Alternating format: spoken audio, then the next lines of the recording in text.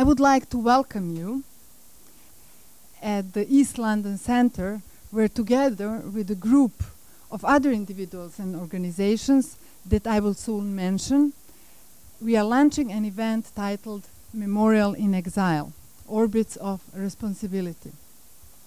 We are here today because we believe that questions of humanity are at stake. So humanity is, of course, that we celebrate in the Olympics, the achievement of the human body. So that is what brings us together here in London in 2012, but there are other moments when the universal concept of humanity emerges. These are tragic moments when the concept of humanity is violated, when bodies are wounded and destroyed, when atrocities amount to crime against humanity. The concept of humanity thus contains great beauty and radical horror. In this event, we seek to bring these two faces of humanity together. So when we celebrate humanity, we must also speak about the other side, and we have to remember its fragility. We come to speak to you today of the problem of Bosnia, a problem that seems far away in time and space, but we hope to show you how present it is here on the site of the Olympics, both materially and politically. The thing that puts these sites and times together, Omarska concentration camp in Bosnia and the Olympic Village in London, from 1992 with 2012, is the ArcelorMittal orbit. So please allow to explain. In 1992, during the Bosnia War, the Omarska mine in Prijedor municipality was transformed and used as a concentration camp by Bosnian Serb forces. So my colleagues will soon tell you about the horrors and war crimes committed there. In 2004, ArcelorMittal assumed majority ownership of Omarska mine and resumed commercial mining operations. In 2005, ArcelorMittal made a commitment to the survivors and their families to finance and build a memorial on the grounds of Omarska mine. So 7 years later, and 20 years after the war crimes committed there, where genocide was also performed, there is no space for public commemoration. So still no space public commemoration exists. The Omarska mine is located in this part of Bosnia that is now named Republika Srpska. It is an area that was ethnically cleansed during the war, where genocide was performed, and kept almost entirely ethnically pure after it. So those few survivors who had returned, the returnees, are still subjected to institutional and social discrimination in every level. ArcelorMittal, committed to good community relations, has aligned itself with the majority of the local population, those mostly antagonistic to the returnees and their desire to see commemoration on the site. So furthermore, in line with the social and political bias against the returnees, the company still maintains discriminatory employment practices against the non-Serb population. Now, instead of building the long overdue memorial in Bosnia, we see ArcelorMittal has misplayed its creativity here in East London, and this for its self-promotion. This April, while visiting Bosnia with our colleagues from Goldsmiths, we were banned from entering an ArcelorMittal-operated Omarska mine. In an informal meeting with the director of the mine, while complaining about the exclusion from the site, he proudly confirmed to us that symbolic quantities of iron ore from Omarska mine were used in the steel that went into London's newest landmark. So following the path of the material and that of corporate responsibility has, as you see, brought us right here. As long as Omarska could not become a site of memory, as long as denial is performed materially, discursively, and socially, and until such time that ArcelorMittal faces up to its responsibilities, London's Olympic Tower is hereby renamed the Omarska Memorial in Exile. Thank you, Milica, and good afternoon to you all. As Milica mentioned, I will say a few sentences about the history and geography of the Omarska camp, which is one of the topics here and today. In 1991, the Socialist Federative Republic of Yugoslavia, consisted of 6 federal units, began to disintegrate in bloody wars which started in Slovenia and Croatia and then spread to Bosnia and Herzegovina. In fact, the war in Bosnia was the most terrible one of all the Yugoslav wars, having in mind that from 1992 till 1995, more than 100,000 people were killed. The war in Bosnia ended by signing the Dayton Peace Agreement, which de facto split the country into 2 entities, Republic of Srpska, which literally means Serbian Republic, which is important not to mix with the Republic of Serbia, and the other entity called Federation of Bosnia and Herzegovina, which is actually Muslim or Bosniak Croat entity. Now please allow me to show you where is actually the location of Prijedor, the municipality where Omarska mine is located. It is located in the northwestern part of Bosnia and Herzegovina. The city and the municipality of Prijedor, in which Omarska camp and mine was and still is, now is the part of the entity of Republika Srpska. Before the war, the relative majority of population in Prijedor were Muslims or Bosniaks that consisted some 49% of total population, and today within the Republic of Srpska, some 14% of non-Serbs are living in the city. The non-Serb population was hit by ethnic cleansing that began in May 1992 and lasted for 3 months. During that period, 94% of all Bosnians and Croats were expelled. During the operation of ethnic cleansing, more than 3,300 people were killed and 40,000 people were expelled.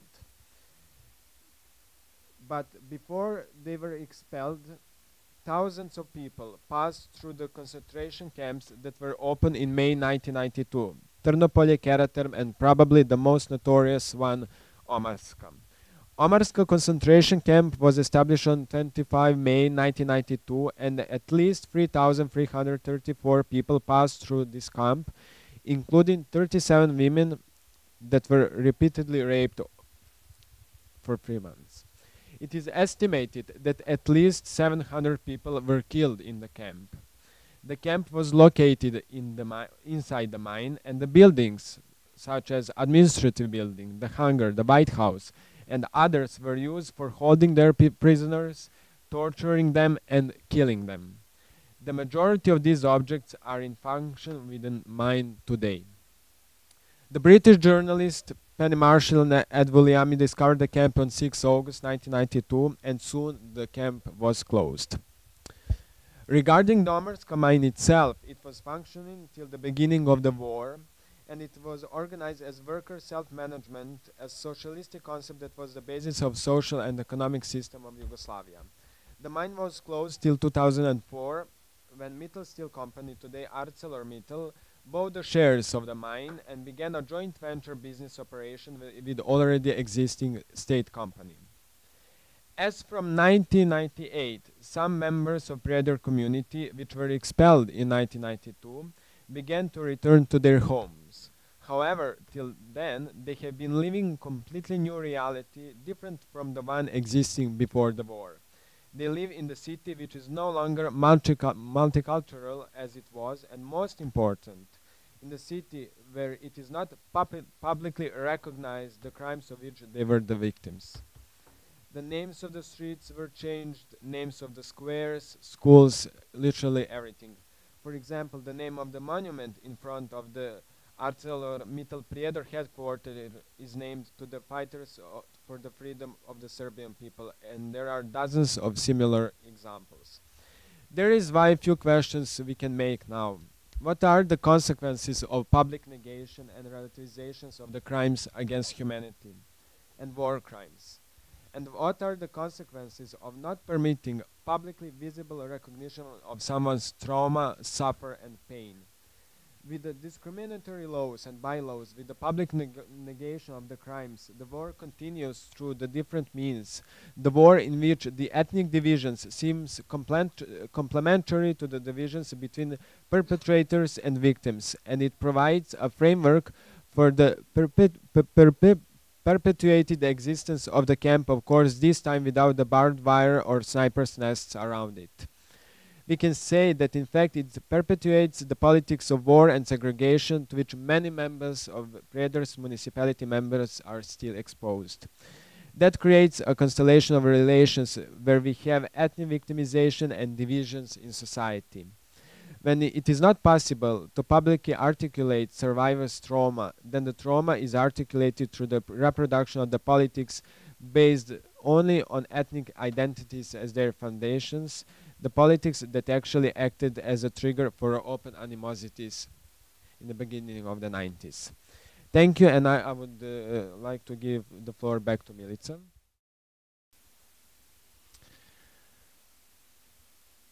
ArcelorMittal orbit casts a shadow of shame over London. That's the title of my speech.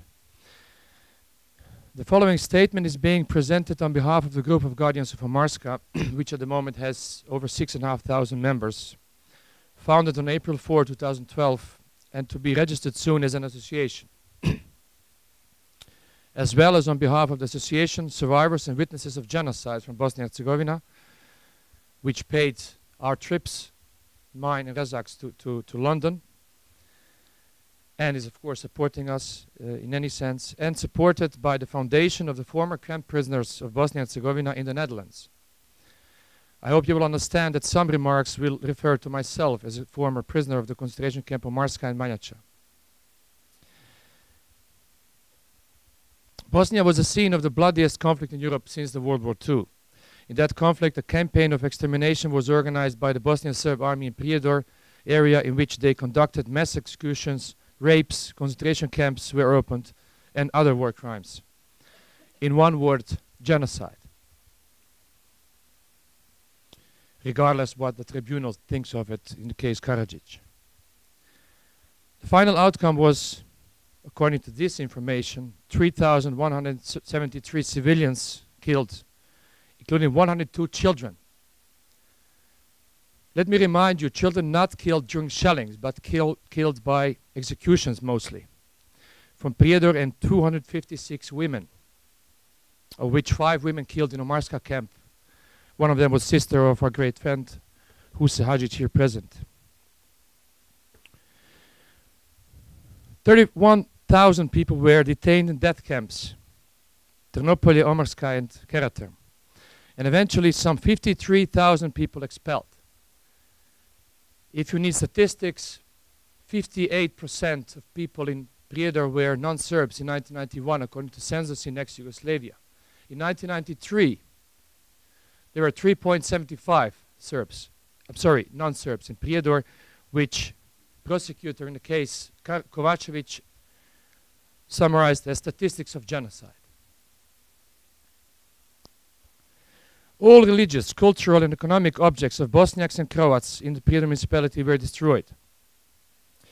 On the 20th anniversary of suffering in Prijedor, authorities have banned commemorations in any public space in the city. Welcome to the 21st century, I would say. Enjoy the Olympics this year.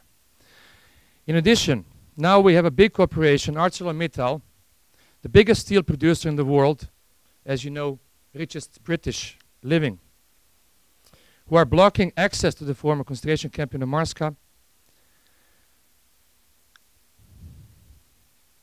Our attempts to negotiate some kind of a solution with Mittal have started in 2004.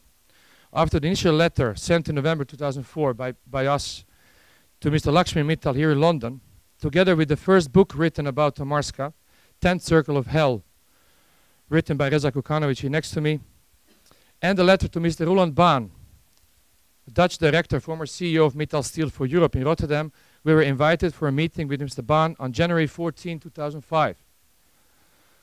I and Mr. Stan Vierand, here present, recording there, thank you Stan, were promised during this constructive meeting the following. The survivors, family members of those murdered in the camp Omarska in 92, but also any other visitors, will be allowed to visit the former camp on 24th May and 6th of August, as chosen commemoration days. 24th of May was the day of attack on Kozarac, where I lived all my life till the war, and 6th of August was the day of the beginning of the closure of Omarska camp. Furthermore, the visit on other days will be allowed upon request. The notorious White House, the building where all inmates were tortured and very often leading to their death, will be preserved.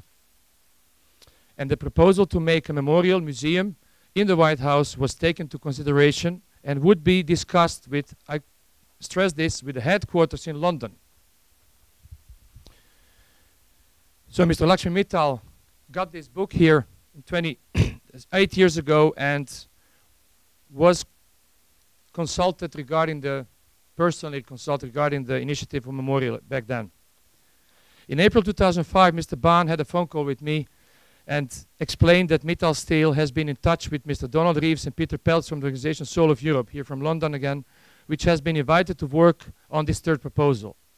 Let me also stress this. After the meeting with Mr. Baan, I asked him, could we have this on paper?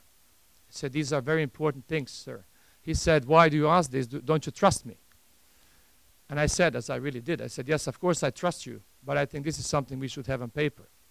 So we didn't get it on paper. But I will repeat this in any court if necessary, and Stan is here to confirm my words.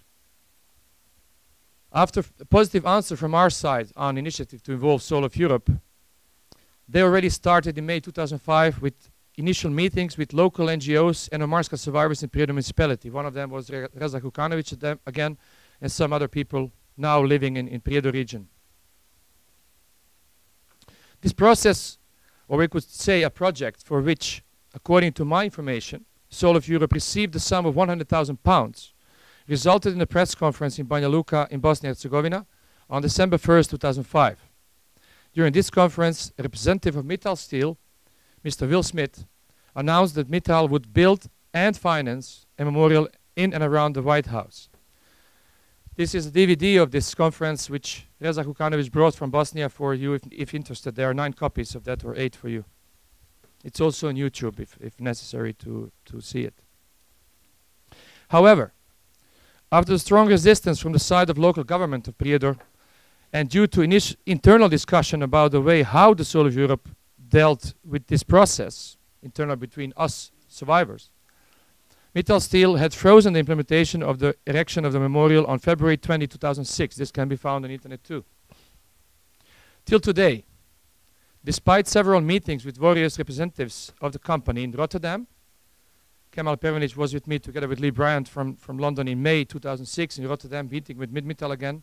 In Luxembourg, I was there with their representatives in 2007. Kozarac, when some of them visited so-called House of Peace, a kind of museum in Kozarac with a lot of pictures of all the missing persons from Kozarac.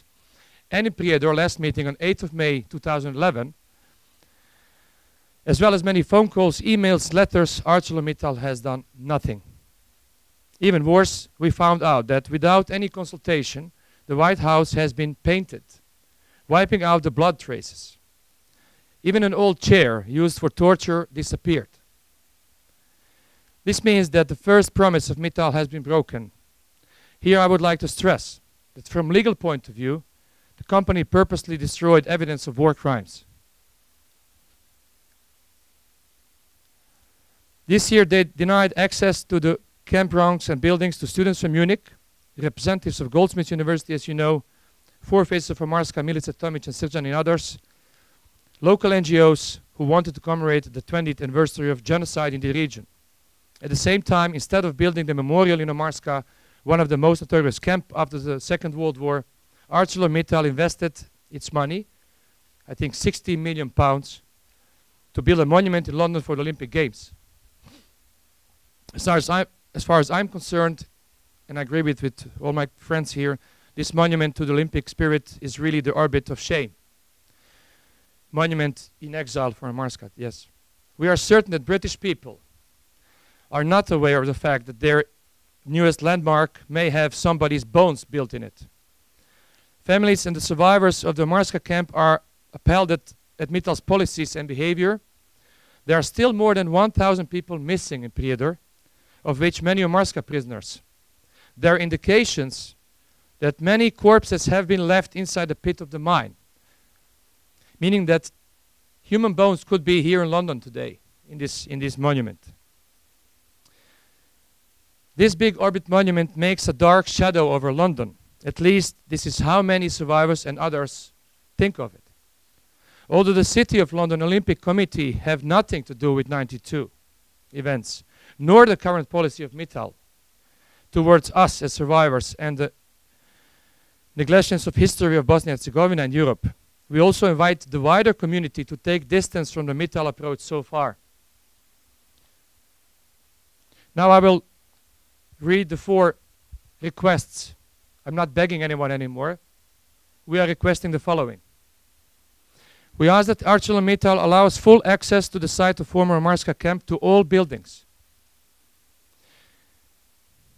We expect and urge ArcelorMittal to immediately stop this shameful policy and finally build the memorial in Omarska as previously promised. We do not expect or ask the cessation of production, but we do ask that the new mine complex is built to exploit the iron ore instead of the one which was used as a concentration camp and could be considered as a mass grave. Until then, we will be free to consider the London orbit our memorial in exile. We appeal to ArcelorMittal and the City of London to make a real copy of the White House beneath the current orbit monument to commemorate those whose bones may be melted in orbit. Some time ago, we invited Mr. Lakshmi Mittal personally for a meeting to solve out this issue. My emails were not even answered. I use this opportunity to repeat this invitation and ask publicly for a meeting with the representatives of the survivors of the camp. I also invite Mr. Mittal, the Mayor of London, and the delegation of British government to pay tribute to the victims and join us on 6th of August this year for the 20th commemoration day of the beginning of closure of the concentration camp of Omarska. Show us at least that you respect everything I'm saying today by coming there and be with us. These guys have their own planes. They can fly one day from London to Banja Luka and back if they want. In the end, let me remind you that it was the British great people, and I'm thankful for that from the beneath of my heart. I used to say I don't like journalists because they always make something different of what you say. But I also know the journalists are the lighthouse of the world. And what Ed Williamy, Penny Marshall, and Ian Williams did, discovering the camps, saving many lives, might definitely. Because I was in the very next group to be killed. And probably Kemal, his, and Rezak, and many of our friends who were not allowed to come here because Sudbin Music, Mirsa Duratovic, and Fikret Alic, the guy behind the barbed wire in Ternopolje camp, did not get visa. Although invited by goldsmiths, although the tickets were paid, etc. I will not go on that, but it's very disturbing me today.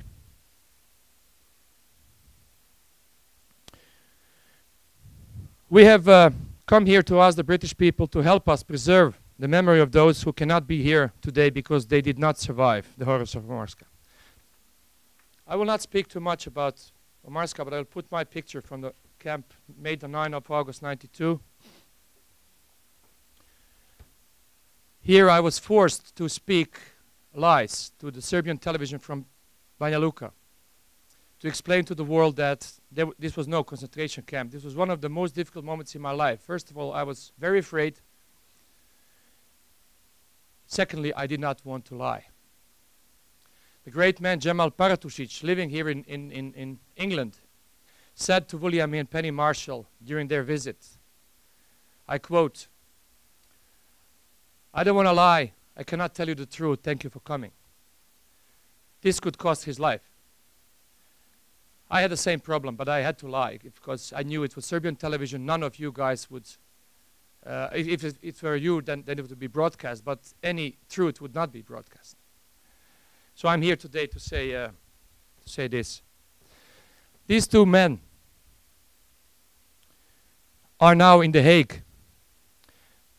On 12th of May 1992, Karadzic, on our left, presented the plan, strategy how to defend Serbian Republic. Point one was, I tried to quote, a physical separation of people. The other guy is Ratko Mladic, a general, who studied, of course, to be an officer, to be a man of honor, as generals should be. And he warned Karadzic and Krajisnik, his right hand, here too. I quote,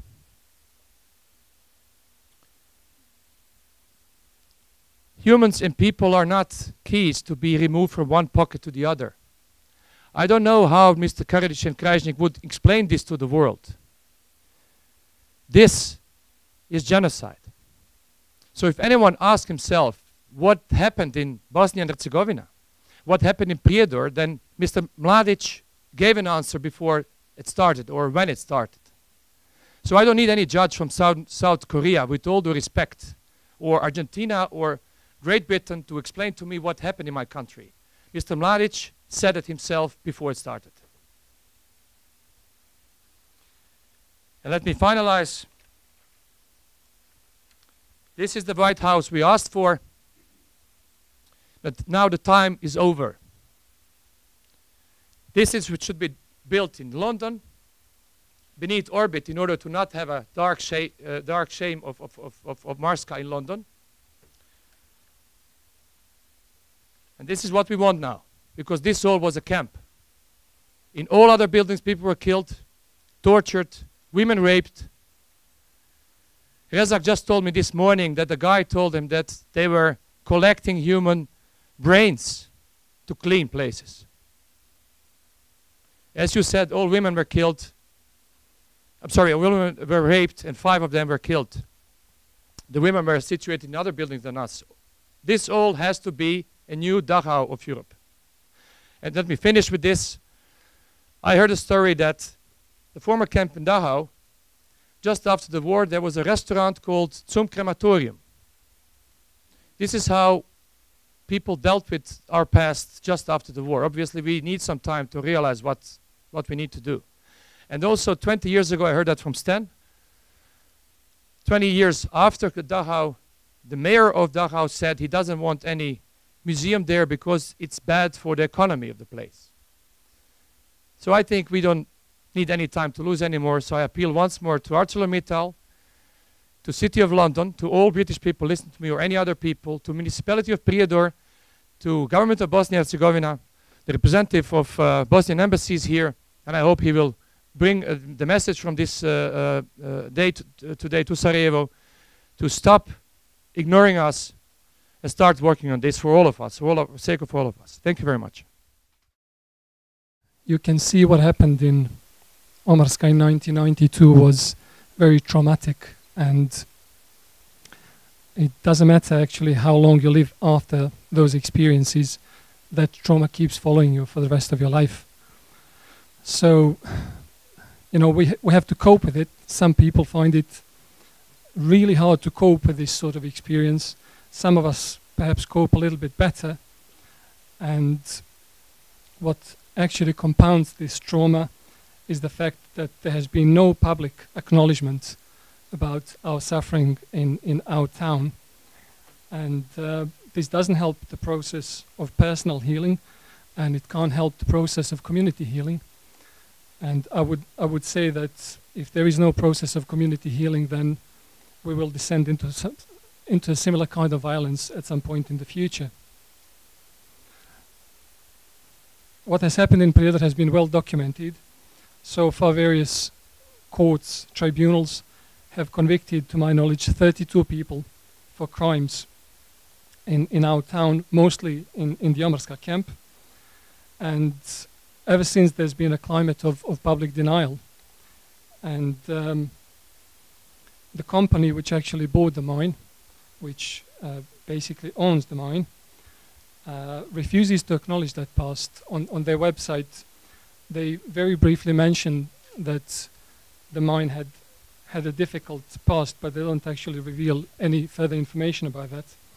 So I'd go as far as to say that the company is complicit in this denial.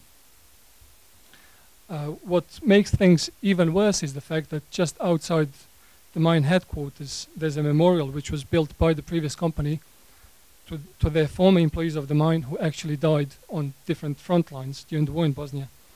And every year, company owners honor those who died. They lay a wreath. But whenever they're invited, and I know that they're invited by survivors to visit the Omarska camp during the commemoration in August the 6th, every year, they actually refuse to come to Omarska. And it's also interesting to notice that they also have human rights policy. I read that human rights policy, but after reading it and after all these experiences that we've had, I would say that actually the company is violating our rights to commemorate our past, and this cannot be justified.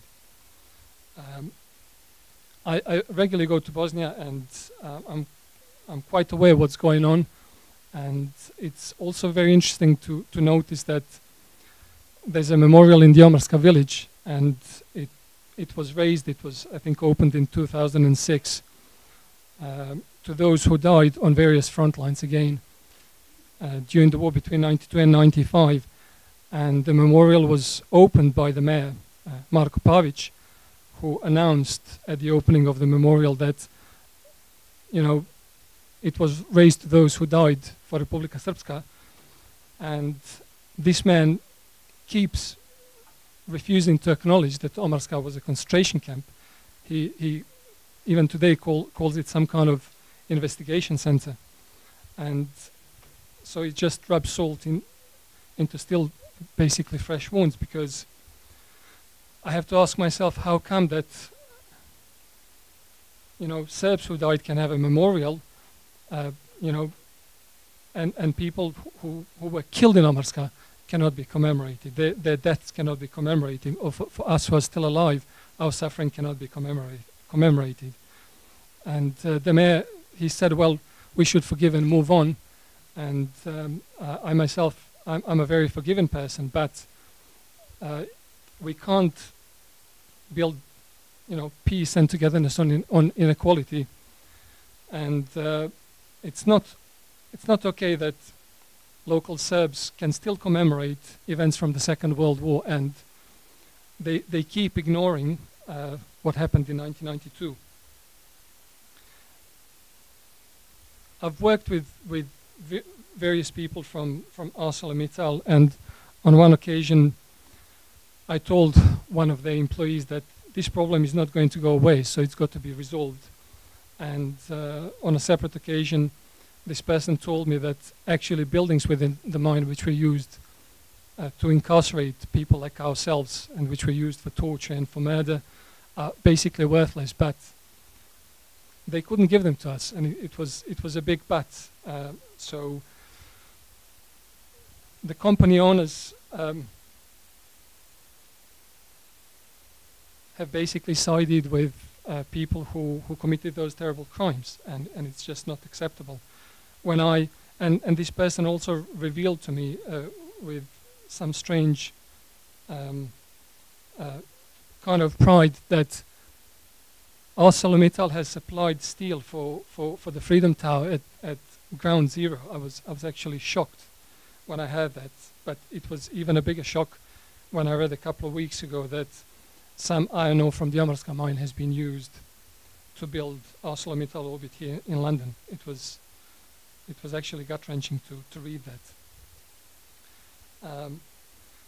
And this process has been a process about trying to have some kind of memorial on site of the former Omarska camp has been really traumatic, and it's actually not about what should be done, but it's about what's necessary if we are to move on, and if we are to build some kind of shared future.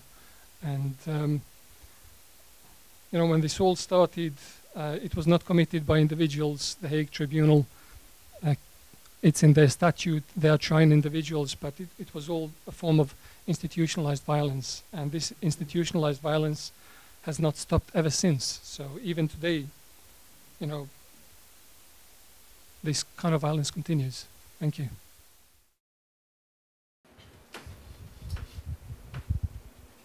Čitajući moju knjigu, Nobelovac Elie Wiesel je rekao: Dante nije bio u pravu, pakao nema 9, nego 10 krugova. After reading my book, the winner of Nobel Prize, Elie Wiesel, said, Dante was not right. The hell doesn't have 9 circles. Elie Wiesel je i sam prošao pakao njemačkih logora i prepoznao naravno ono o čemu sam pisao i pristao je da napiše predgovor za ovu moju knjigu. Mr. Elie Wiesel has been himself through concentration camps, and he, of course, recognized what Omarska was, and that's why he wrote forward for my book. U tekstu on kaže da pakao nije u onom svijetu koji će doći, nego ovdje, u ovom svijetu. In the forward he says, the hell is not on the other side of the world, the hell is here in this world. Ja sam u Omarskoj bio od prvoga do posljednjega dana.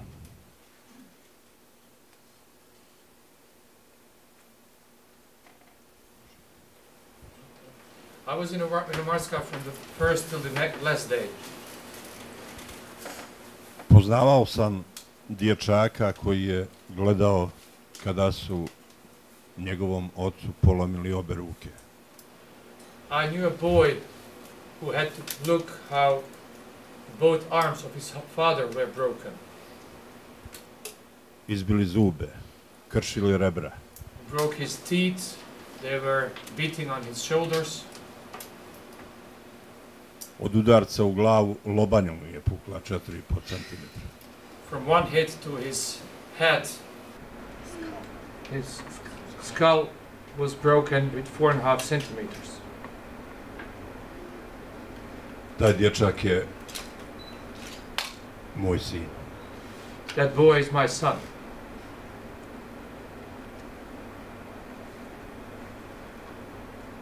Ja sam ipak preživio pakao Omarski. I still survived the hell of Omarska. Nažalost, mnogi nisu. Unfortunately, many did not. Ja sam ponosan što će moja Bosna konačno biti u orbitu. And I'm proud that my Bosnia will finally be in orbit. Dio moje Bosne bit će tamo. Part of my Bosnia will be there. Ali mi je žao što će i krv bosanska biti tamo. But I'm also feeling very sorry that also Bosnian blood is in there. Ja sam bio u izbjeglištvu u Norveškoj. I was in exile in Norway. I kada su me pitali da u što manje riječi pokušam objasniti šta se to događalo u Bosni, And when they asked me to explain in just a few words what happened in Bosnia, ja sam im odgovorio u formi pjesme. I answered in the form of poem. Ja sam autor 6 knjiga poezije, pa sam tu na svome. I'm also author of 6 books of poems, so it's my own field.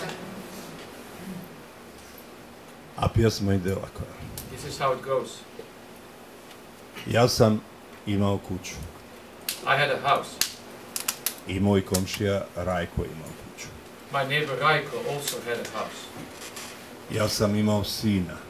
I had a son. I moj komšija Rajko imao sina. My neighbor Raiko as well. A onda je došao rat. And then the war started.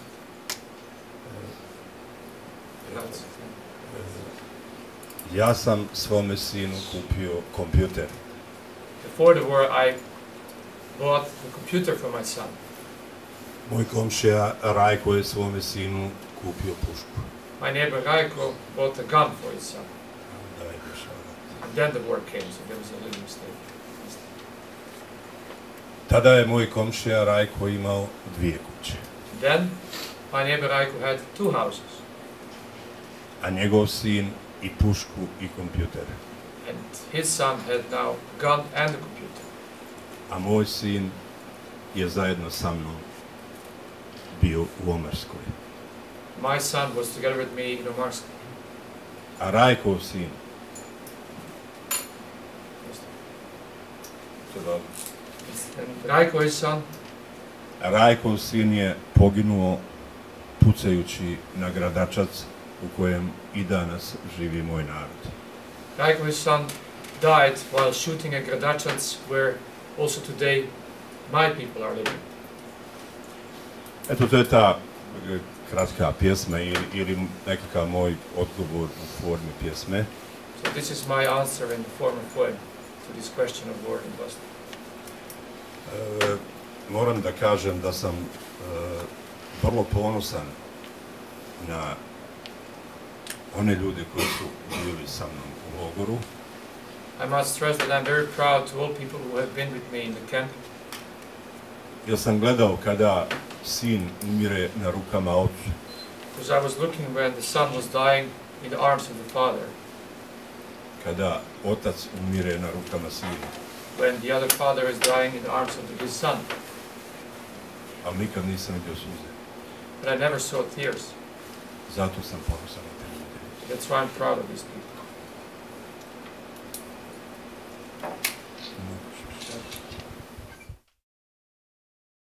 I would like to read to you a text from Anirban Gupta Nigam, who is a researcher based in Delhi, who's been following the events, the set of events around the orbit, and also the work of the organizers of today's press conference.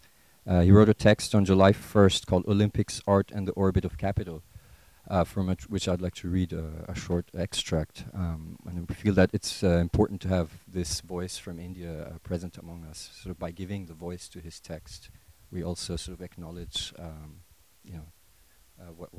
what is the global sort of vision, right? So I read this to you now. Criticizing ArcelorMittal is important. The company's arrogant actions might just mark the first significant act of corporate delinquency committed by an Indian company with global ambitions. The problematic politics of a major corporation from the formerly colonized world seems to signal to a larger shift in the global structures of power. Indian capitalists have arrived. They will violate ethics and principles as much as anyone else across the world from now on. But what about the orbit as an artwork? Rather than condemn Anish Kapoor for doing business with ArcelorMittal, it might be more productive to see attempts to mark the orbit as a memorial, as a radicalization of Kapoor and Mittal's vision. What they promised only in rhetoric is now being done in practice.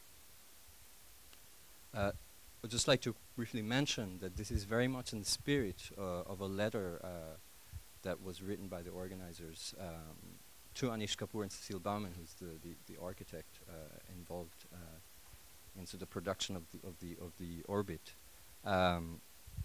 Which I don't have the letter here, but I just wanted to kind of mention that I think this sort of like Anirban's text sort of kind of performed this this kind of move that also informed our own work.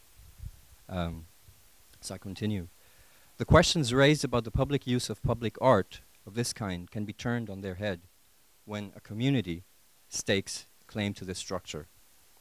These claims are made possible because of the material power of steel to forge a connection between two disparate localities events and times. Given ArcelorMittal's harsh clampdown on visitors in Omarska, there is reason to believe that the Indian in London will react strongly to any attempts at making the orbit. However, it is precisely in this contestation over marking and remarking that other, more significant connections might open up. These connections can link dispersed geographical regions where corporate power, aesthetic practice, and large-scale mining are colliding in interesting and dangerous ways. The camp in Omarska, the Olympic Tower in London, and the vast tribal regions of India where rampant, violent mining has become the norm. End quote. This is also very much, I feel, resonates with the work that we are doing at the Center for Research Architecture, which is attempting to look at this complex relationship between materials and politics, and perhaps the history of capitalist sorcery. Thanks. Before I begin, what I would like to do, I would like to acknowledge Sudbin Music, who played a crucial role in bringing this group of people together today. Many of us who are here today traveled to both to Serbia and to Bosnia-Herzegovina in April, and we had many heated discussions and debates long into the night, and Sudbin in particular, at a certain moment, I remember very, very clearly, he implored us by saying, do anything you can to help us, because all of our demands, our pleas, all of our requests have fallen on deaf ears. And so that really began, that was the beginning of an attempt to try and activate something here in the City of London, in the hope that someone might listen who could potentially start to produce a culture and a history capable of transforming the past into something productive for the future. I'm going to read the very last paragraph of a text that I wrote, and it's available.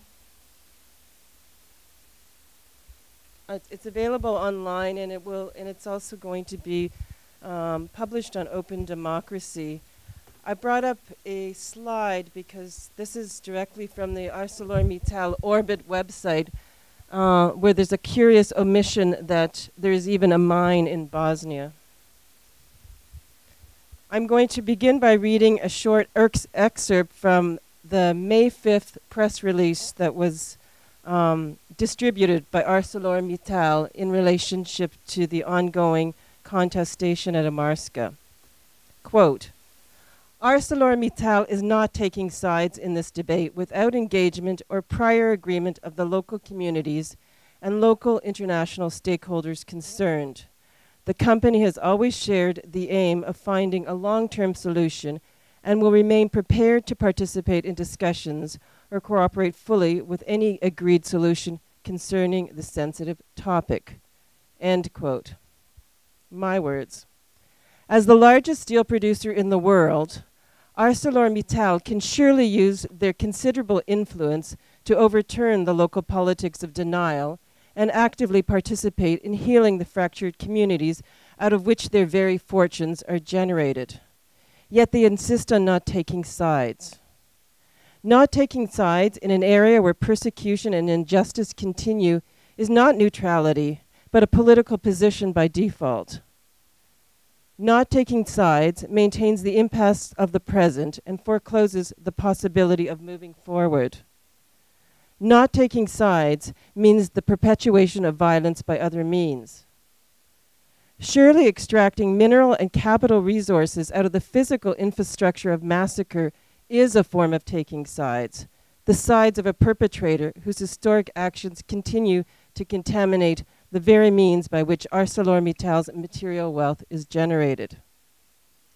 According to a recent report in Reuters, ArcelorMittal is currently in negotiations to acquire the remaining state-owned shares of the Lubya mine complex. I ask, what percentage of ownership is necessary for figures to be converted into incontrovertible facts that truly matter for people still traumatized by the Balkan Wars of the 90s? Must they wait for 100% ownership before full responsibility is assumed for the production of a memorial? On August 6, survivors will return to the ArcelorMittal Prizor mine to remember those who were tortured and killed, as well as those who survived, but who endure their pain and trauma in private. With no space of collective public mourning to confront the wounds of the past, and until such time that a memorial is constructed at Omarska, we, here in London, reclaim the ArcelorMittal orbit as a memorial in exile, a towering public acknowledgement that the orbits of corporate responsibility are always also close to home. Thank you.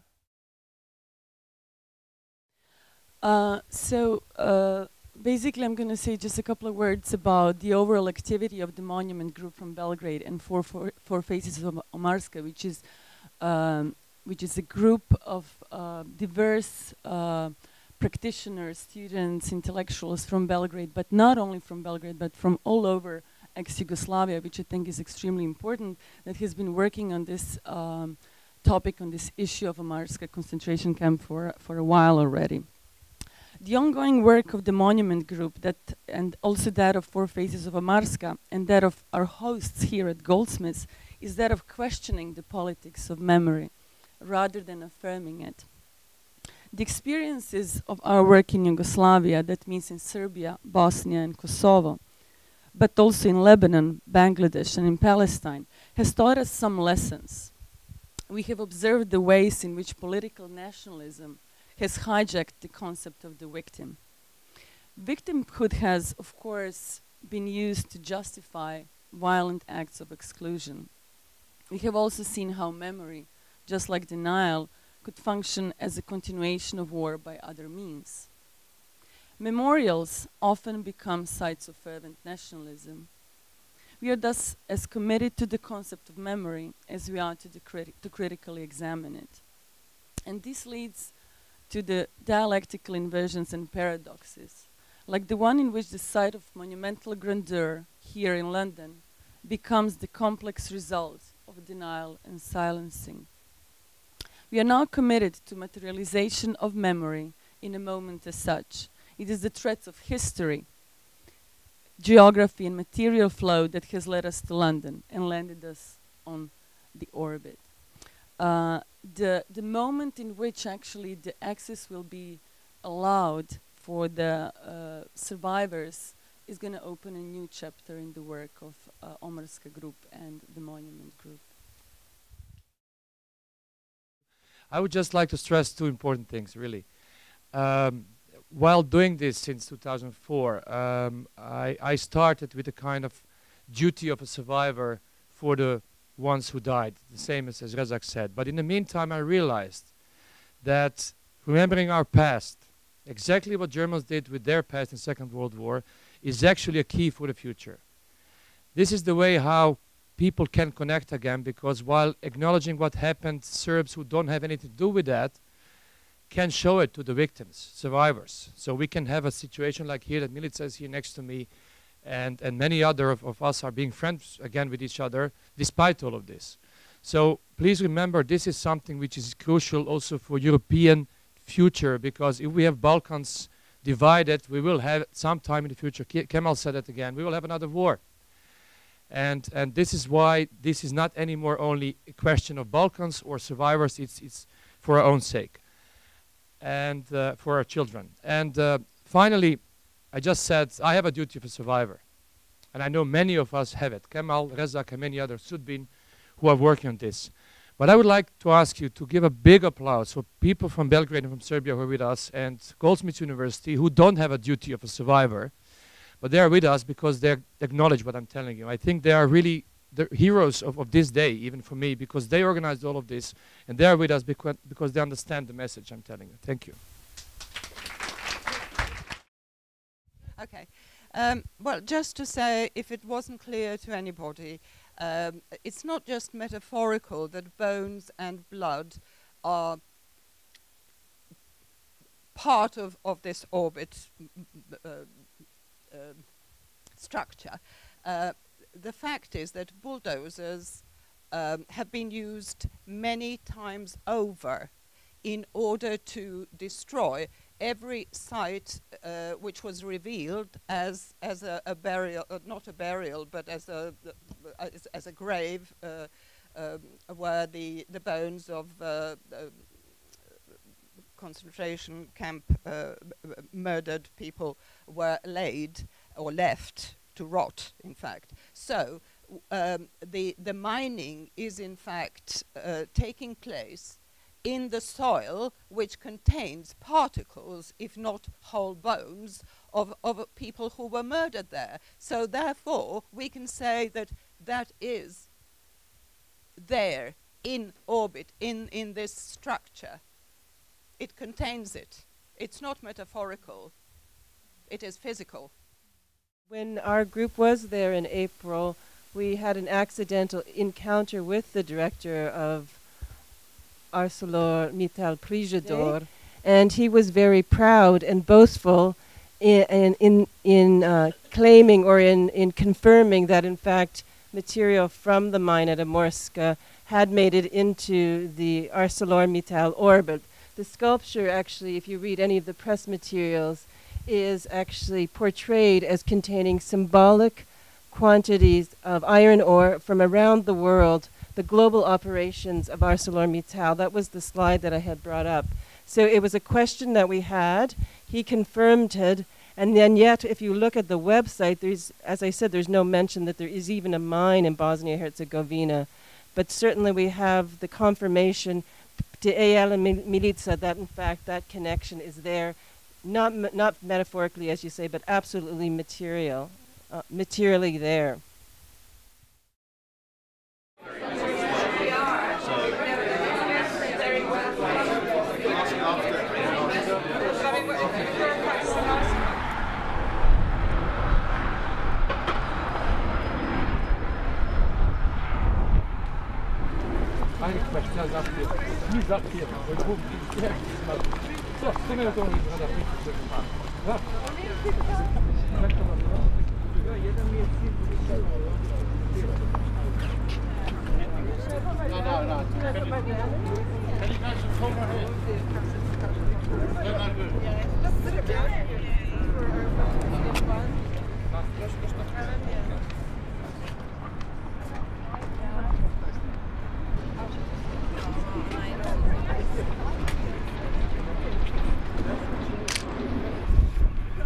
ArcelorMittal orbit total budget.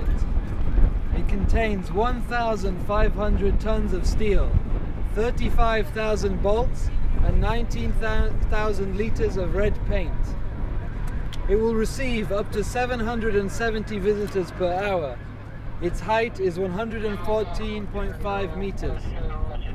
The ArcelorMittal orbit can accommodate 5,000 visitors a day and has the potential to attract around 1 million people during the first year of operation. For 89 days, from May till August 1992, the Omarska mine in Prijedor, Bosnia, was used as a concentration camp by Bosnian Serb forces.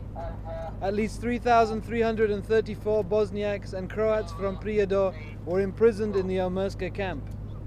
700 to 800 were killed. 37 female detainees were repeatedly raped and tortured. Upwards of 150 men were singled out daily for execution. In the Prijedor region, 3,178 civilians were murdered, while more than 1,000 men, women and children are still missing. On 14th April 2012, Mladen Jelic, director of ArcelorMittal Prijedor, confirmed the iron ore mined at Omarska has been used in the fabrication of the ArcelorMittal orbit. ArcelorMittal funds 19.6 million of the 22.7 million project, with the outstanding 3.1 million provided by the Greater London Authority. Until such time that a memorial is constructed at Omarska, we here in London reclaim the ArcelorMittal orbit, a memorial in exile.